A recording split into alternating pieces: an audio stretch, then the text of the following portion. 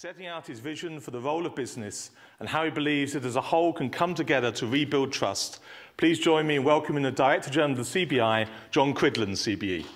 Right here, right now, right here, right now, right here, right now, right here, right now, right here, right now, right here, right now, right here, right now. Well, Peter, thank you very much for that introduction. When you extended me an invitation to be here today, I couldn't wait to take you up on it. It's a fantastic occasion to be a small part of. It's a really great thing. It's becoming more and more British to celebrate success, and it's lovely to have something great to talk about.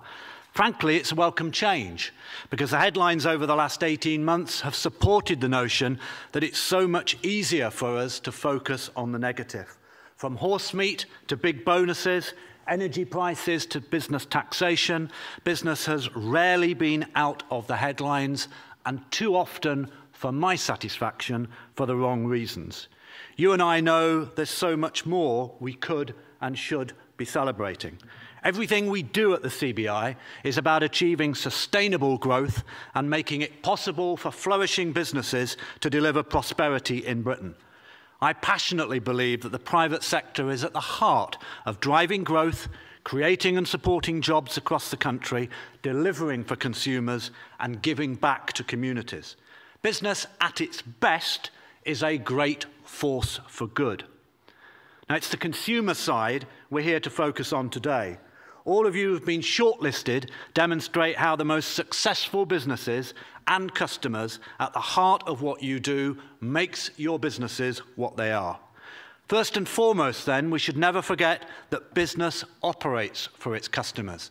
I look forward to the day when business is up alongside which as the consumer champion. Every day, businesses of all sizes in every corner of the UK are trying to deliver for consumers. For example, by improving the choice and quality of products. Those of us who can remember 20 years ago with any clarity can remember the limitations compared to today of what was actually freshly available in supermarkets. The vast improvement in choice has been great for business. The food industry is a huge British success, supporting 300,000 firms across the value chain that provide food for consumers. And it's not just the big boys either. At the CBI, we work with plenty of smaller brands that are thriving on delivering choice and top quality products. I'm thinking of specialty suppliers and growing exporters like Cheese Cellar and Welsh Whisky. Business is also driving the invention of new technologies that help make our lives better. Not so very long ago, in the retail banking sector, for instance, you needed to be in a branch between 9 and 5 to manage your money. Today, accounts, transfers and payments can be managed across a mobile phone at any time of the day. 45 million of us are managing our bank accounts online. Innovation empowers consumers. And then listening and responding to consumers makes great business sense. And you'll have spotted the plot here. I'm deliberately choosing markets that have been under reputational challenge. So let's look at energy. Improving energy efficiency for our homes is a win-win situation. Better insulation, more energy-efficient products have already helped cut energy usage by 20%. The cost-cutting benefits for consumers are obvious. It's a growing industry worth 17 billion sterling in sales, supporting 140,000 jobs for any innovative firms wanting to expand in that particular market. That's the good news. Yet we have to take the challenge seriously when it comes to raising the bar in delivering for consumers. Business can only realise its full potential when it has public confidence, and recent years have shown that this cannot be taken for granted. I may have the privilege of being Director General of the CBI, but believe me, I can be as frustrated as the next consumer by poor business activity. I can't stand being on the end of bad customer service. Who can? It really grates me when I get stung by a poor quality purchase or at the end of the wrong contract. We've all been there. This sort of thing chips away at people's confidence in business, which has unsurprisingly taken a significant reputational hit in recent years. Survey research conducted for the CBI by YouGov revealed that the economic crisis and high-profile industry scandals had had a large impact. 60% of respondents told YouGov that they think business does not do enough to regain trust when it has first been damaged. A majority of respondents agreed that business makes a positive contribution to society, but only half didn't. Not a great place to be in. And don't forget, the frame of reference is constantly challenging. Our expectations of business are so much higher than they were only 10 or 20 years ago.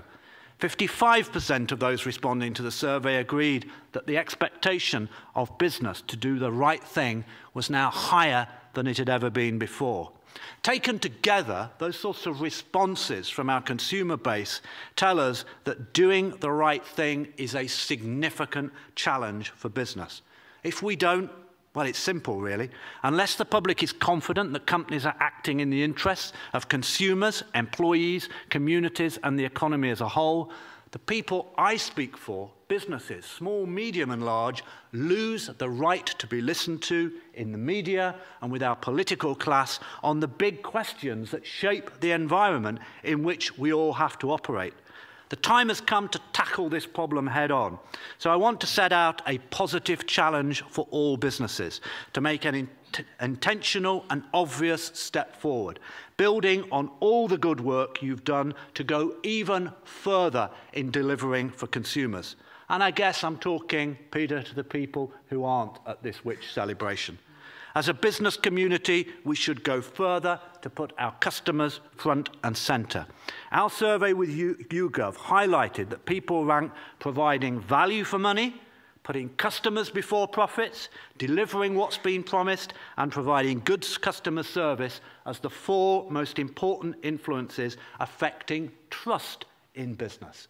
A direct connection between the work of which and the work of the CBI.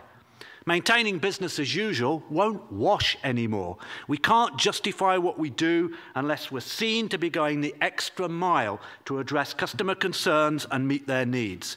So going forward, my positive challenges for business are these. First, be transparent. This is what 79% of respondents to our survey wanted. Customers want to know whether companies are behaving in a way they find acceptable to help them make informed decisions about what they buy.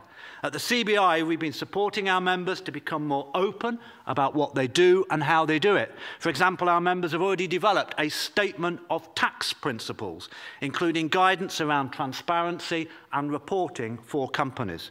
More generally, throughout the business community, we need to get even better at sticking our heads above the parapet, explaining what we do, why we do it, and how we go about it. Secondly, to acknowledge mistakes.